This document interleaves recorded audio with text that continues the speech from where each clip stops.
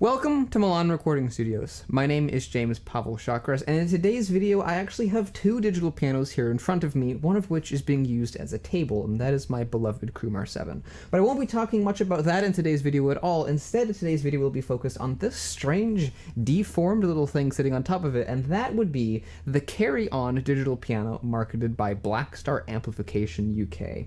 This is an interesting little keyboard that I've been seeing cropping up more and more frequently on my YouTube feed, and I figured it would be time for me to check it out as well because I am very curious about this thing. I love the idea of a folding piano, and I think that just the idea of having an ultra portable digital piano is really amazing. However, I have not yet found one that is actually good, although this one I think is better than most, at least in the execution. The way they've put it together and the way they've designed it is certainly a bit more structurally sound than the last splitting keyboard that I reviewed a while back.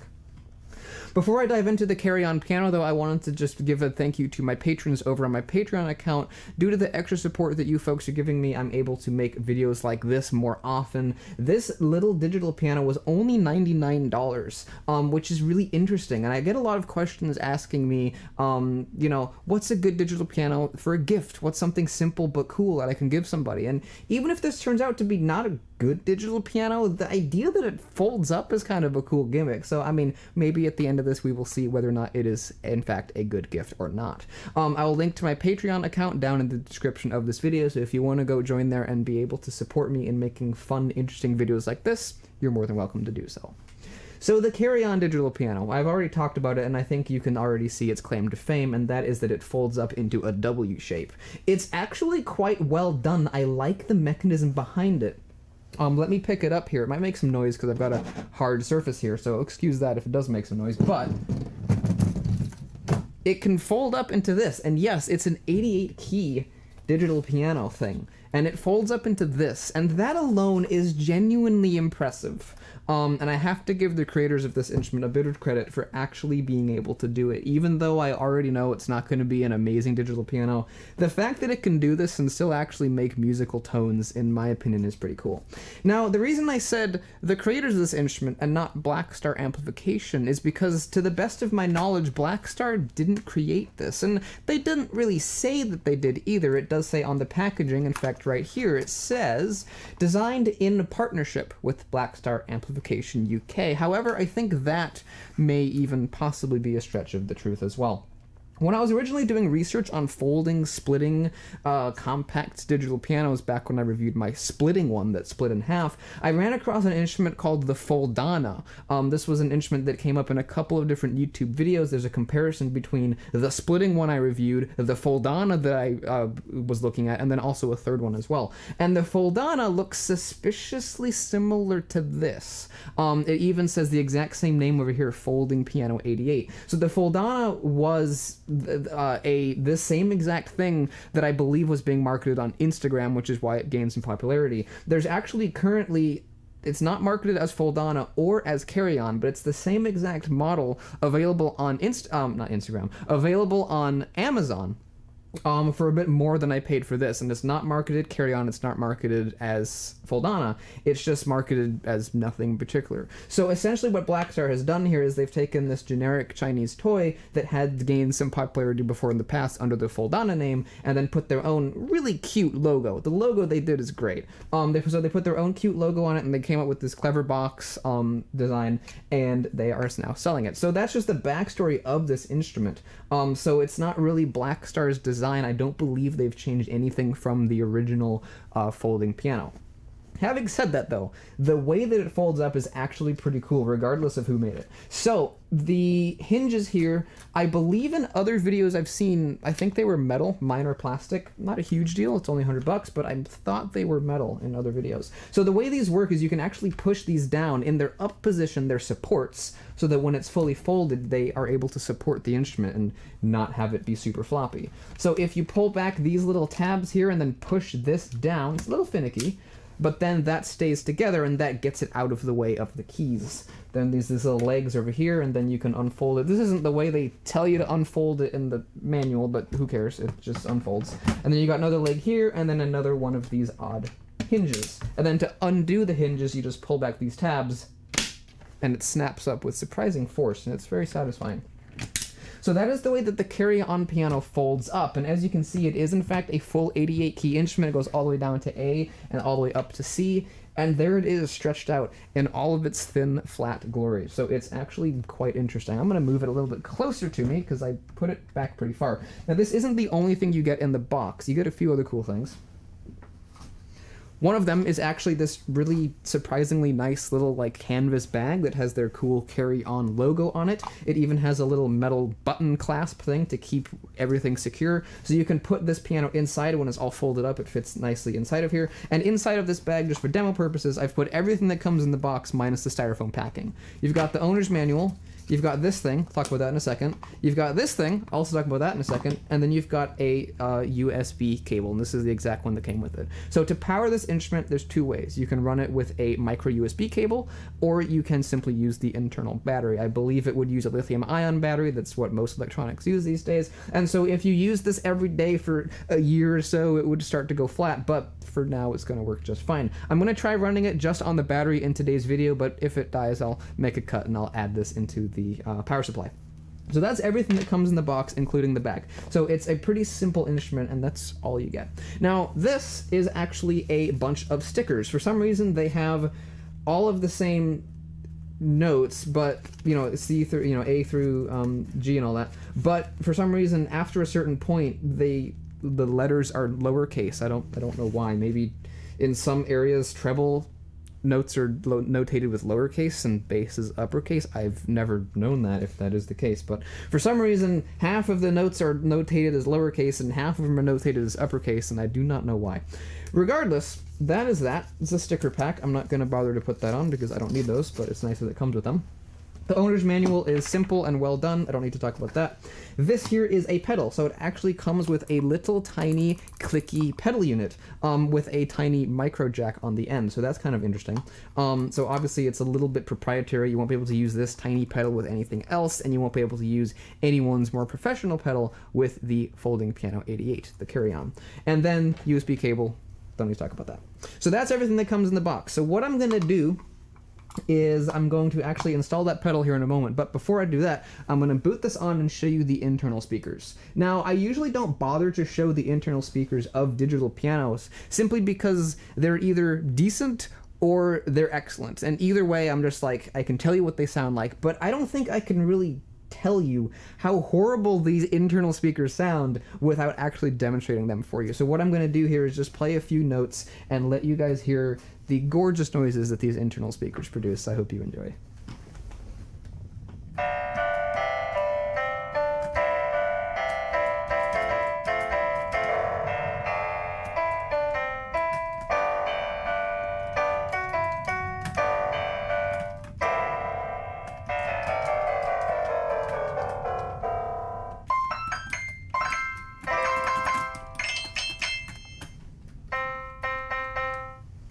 And that is as loud as the instrument goes. Now, I'm making fun of the internal speakers a bit, obviously, because they're pretty terrible, but I think anyone who wants to use this probably won't be using the internal speakers much at all. I just thought it would be funny to poke some fun at them because they are pretty bad. You also most likely heard some action noise, and the way the action of this instrument works is unlike any other digital piano I have ever seen before in my life. If I play it when it's off, close your eyes and tell me what the noise reminds you of. Just think about it for a second.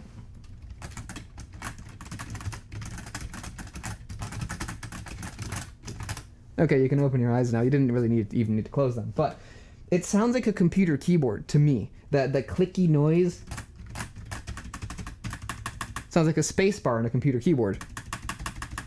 And that's because that's practically exactly what these keys are. They do not have a fulcrum. They do not have a lever. There is no balance point. It's just a button. Each key is a button. The advantage to this is that the keys feel exactly the same at this end of the key than they do at this end of the key, which is an interesting feature. But regardless, that is how they work. they are buttons like on a computer keyboard, and I've never seen that before ever in my life, and I just think that's so hilariously odd. You can also see that the black keys are very, very flat, and that's because it has to fold up into sections, and the black keys can't be the usual half an inch taller than the white keys. This definitely does throw you off, and I think this is part of the reason why this instrument isn't the most amazing thing ever. As a pianist, the black keys are a massive reference when you're playing. If I play that B-flat major chord, it doesn't even feel like I'm playing a B-flat major chord. It feels like something completely alien. Even though I look at my hands, I'm like, yeah, I've got B-flat, I've got D, I've got F, that's B-flat major. It just doesn't feel right, because normally my finger would be not that high, but it would be up here and it would feel normal. So that the black keys being so thin definitely decreases the performance of this instrument. And obviously you're not going to get amazing performance out of computer keys. But some people might say that perhaps you can practice scales or you can practice chords. And yes, you can practice your chords. The technique is going to be totally different than on a real piano, but even scales are super sketchy because of those black keys. Even something simple like a G major scale, that F sharp being flat and level with the white keys just totally throws me off. And so I always stop and go, wait, is that right? Yeah, that's black key. Okay, sure, we can keep going. So it's just pretty strange. So yes, you could theoretically use this as a but as a practice instrument on the go, but it wouldn't really be ideal. I think it would be more of a fun party trick to bring it to someone's house and unfold the piano. It's a cool thing. So let me put this pedal in, and then I will power it on and get the direct line cable hooked up. It does not have a direct line out, but it does have a headphone out. So we'll be using that in today's video to get the sound out of this instrument. Obviously, I'm not going to be recording with the internal speakers because we've heard what those sound like. So what I'm going to do, will this even reach? This might not actually reach the floor. We might have a problem. I'm going to plug this in. Consider it done, and then I'm going to toss this onto the floor and see if it reaches. We might actually have a little problem here. We do not have a little problem. It does reach the floor. We are good. So now let me get the direct line output set up from the headphone jack, and I will give you a sound demonstration with the pedal and with everything else. Before I get started on playing this instrument, I wanted to give a little bit of a disclaimer that this instrument makes it seem like I do not know how to play the piano at all, and that is quite far from the truth. So if you want to see me performing on a real piano and playing real music, I definitely would suggest you go check out my other channel, Milan Recording Studios. Lately, I've been posting a bunch of videos from East Tennessee State University. They were filmed by faculty at the university, but they featured a bunch of different people from a recent Beethoven recital we had, and so I am actually going to be uploading a video of myself playing the first movement of Beethoven's Piano Sonata, Opus 54, number 22. So that video will be going live at the same time this video is, so if you're watching this, the other video will be live. So go check that out if you're interested in hearing me play, especially if you're new to the channel and this is the first video of mine you're watching. You won't be very impressed with how I can play this, but believe me that I do know how to actually play the piano.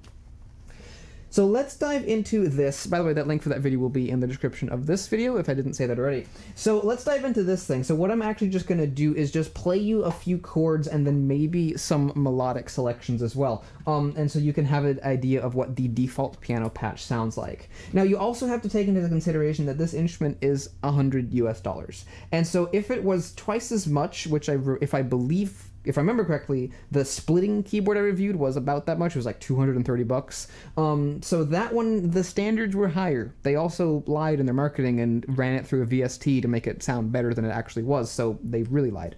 So the expectations were quite high. But with this, the expectations are not very high. It's only $100. You can walk into the major musical retailer in the United States and walk out with this. So the expectations here are pretty low.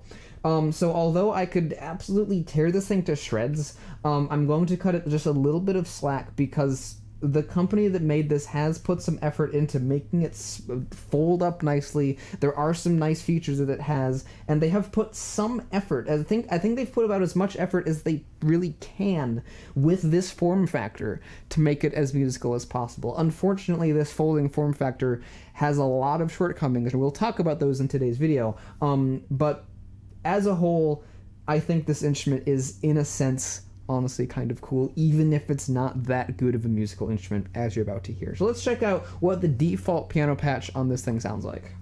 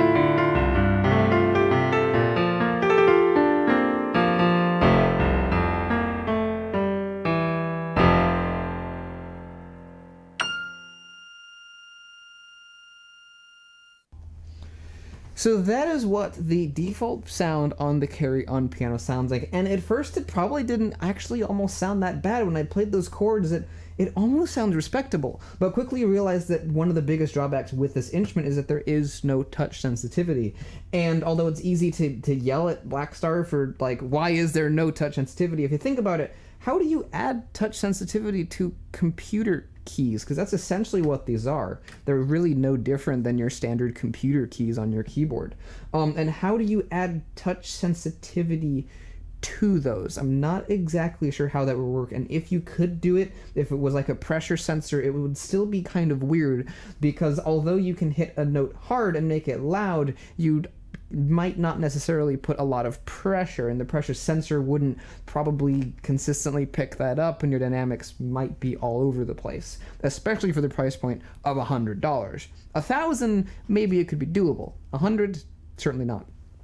So, although that is a massive shortcoming, it's also kind of understandable that it doesn't have touch sensitivity. If it did have touch sensitivity, that might make it a little bit better. But for me, as a pianist, the biggest issue, I believe I already mentioned this, is those weird flat black keys. Now, as you can hear, I didn't really have any major issues playing anything there. The chord progressions went without a hitch, and the simple melodic thing that I played, which is my treble test piece that I wrote, that didn't really have any issues either. I did accidentally hit a couple of notes on accident. They're easy to trigger, but that didn't really have any issues either. Where this starts to have actual problems when you try to play like legitimate music, like actual repertoire on this. There probably is some, like pop music, which is copyrighted, so I won't play that, but I'm sure you could play simple pop music, Louis Capaldi, Adele, stuff like that on here, and that would probably work. Wouldn't sound amazing, but it would probably work. But if you were to try to play anything classical, it hardly works at all. The other thing I wanted to mention is that this thing's really noisy. The keys are actually quite loud. Even though I'm running it through my amp, I can still hear those keys very loudly, and then the pedal is really loud too, and it flops all over the place. So not the best thing ever. But it's $100 and it's a little gimmicky, so what can you really expect? So let's try out a couple of other sounds. I believe sound 4, it might be sound 5. I believe sound 5 is an electric piano. Let's check it out.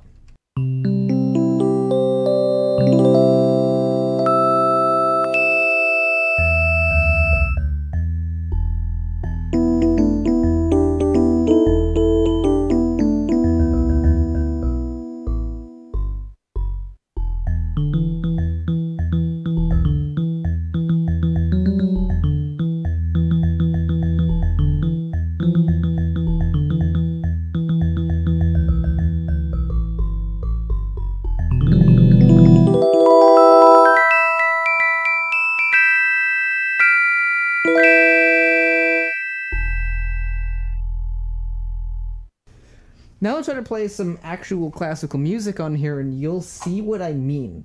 It sounds like I'm trying to sight read the piece for the first time in my life.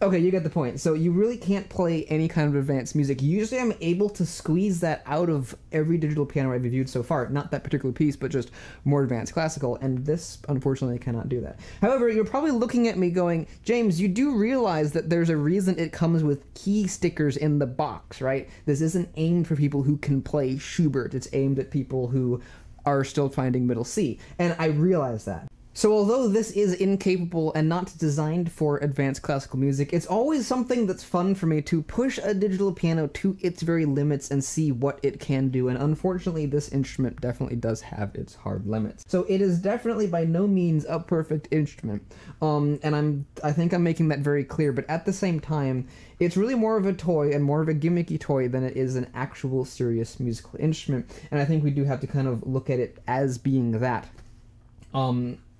The design and the mechanism of the way it folds up is much better thought out than the last splitting keyboard that I reviewed. It actually works, it folds up, and it just works better in my opinion.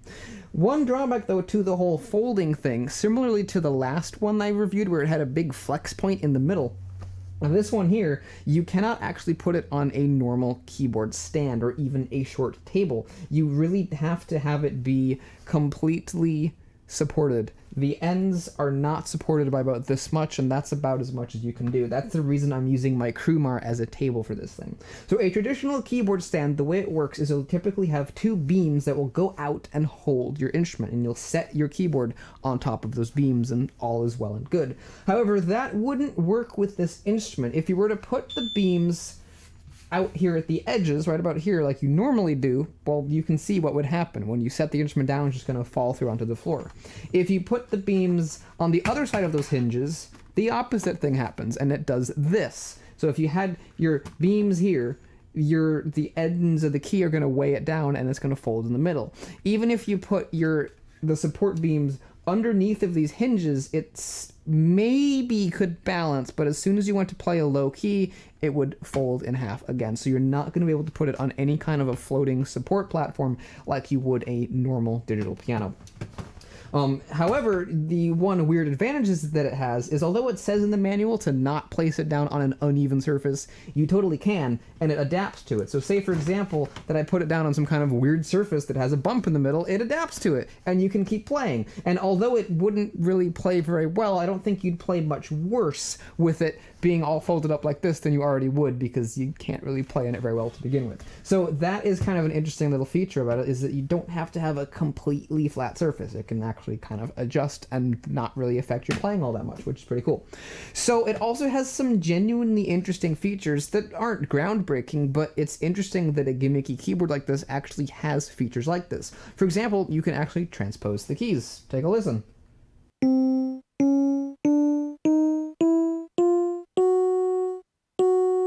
You can only go up 6 half steps in either direction, but yes, you can transpose it. So that's kind of cool. And like I said, you can go back in the other direction. You also have accompaniments.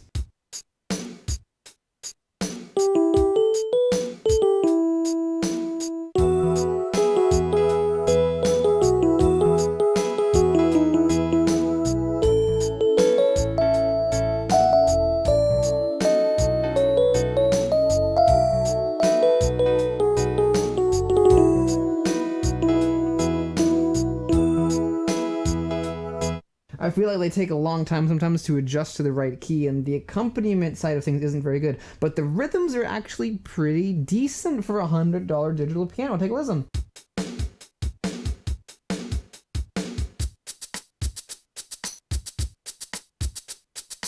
Like, that's actually respectable. I could have some fun with that. So if the accompaniment side of things was thrown away and it was just the rhythms, that would be pretty cool. There's also a demo button. I'm not really going to bother with that. But there is also a metronome built right into the thing. It's a metronome. It's not too much to say about it, but it's a metronome. And it's there, which I think is actually kind of cool. So although it obviously is not a serious musical instrument, and it obviously has its shortcomings, and you can hardly make music with it, it does have some useful features, which I think is pretty cool. Now let's dive through some of the other sounds that are inside of this instrument, because although they'll be on the same caliber as what we've already heard, I don't even know what else is in here, and I'm really curious to see what some of these other sounds are. So what I'm going to do is just run through a bunch of them and just play a note or two on the first 15 or so. We're already up to 5, and so we can just run through the next 10 or 15 sounds and just see what other sorts of things we get. They're not labeled, and for some of them they're going to be so cheesy that it's going to be difficult to figure out what they're supposed to emulate, so that'll be part of the fun.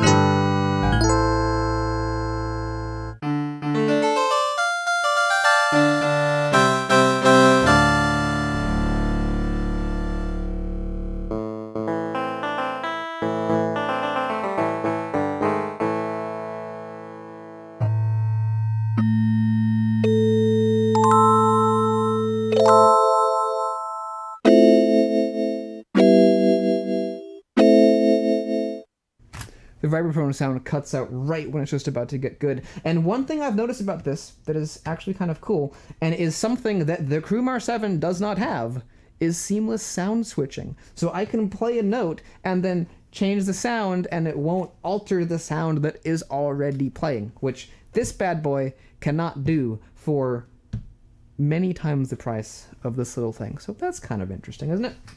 Not everything about this is bad. So let's check out the 10th sound here.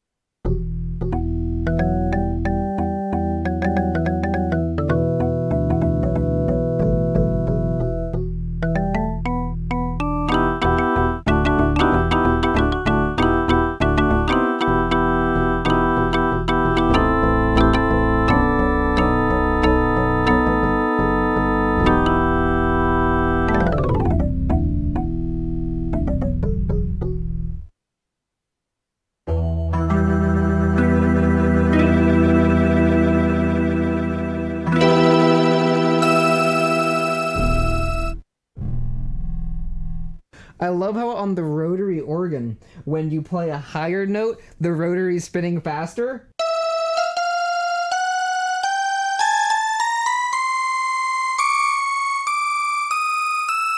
And when you play lower notes, it spins slower.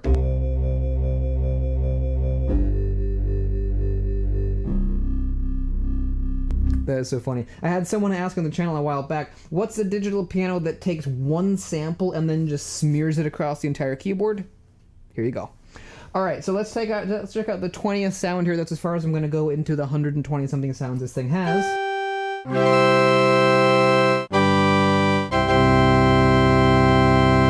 Is it just me, or is that one not actually terrible?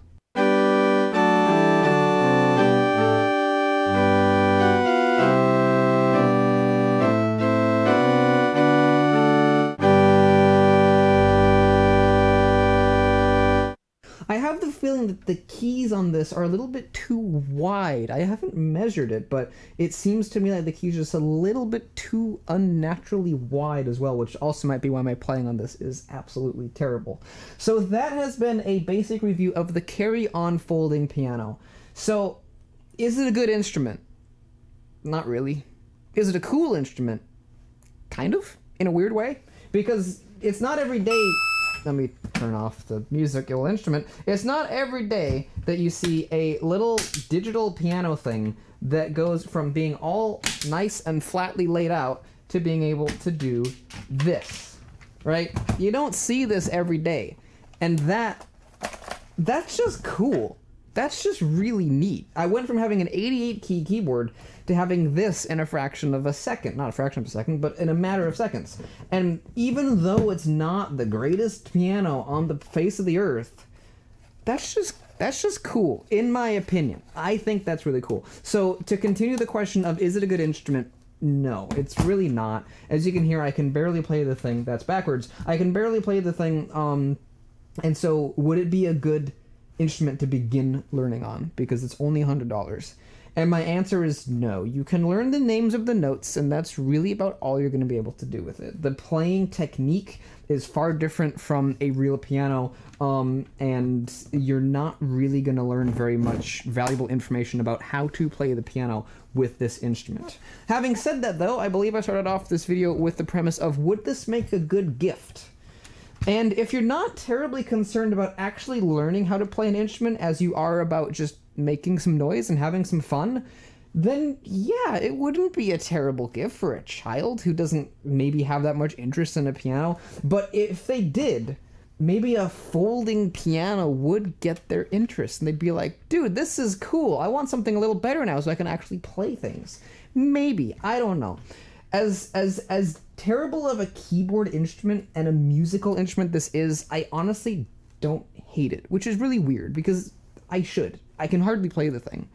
But yet at the same time, I just feel like the engineering and the design of the whole folding mechanism is honestly genuinely kind of neat, and as a result, part of me honestly kind of likes this stupid instrument. So that has been my review of the Carry On piano. I really hope that you guys have enjoyed this video. It's honestly been kind of fun to take a look at this really strange little musical gimmick and to see just how good or bad it actually is. And I think in the end of the day, musically it's terrible, visually it's pretty cool. So I think that's been my review, and I think that just about wraps up everything there is to say about this interesting little piece of engineering. I'm gonna leave it set up like that because it looks kind of cool. I hope you guys enjoyed this video, and if you did, you might want to go check out my channel to hear me playing an actual musical instrument. If you want, you can go check out the review of the Crumar 7 right here, and you can hear how awesome that thing sounds. And I absolutely love this thing.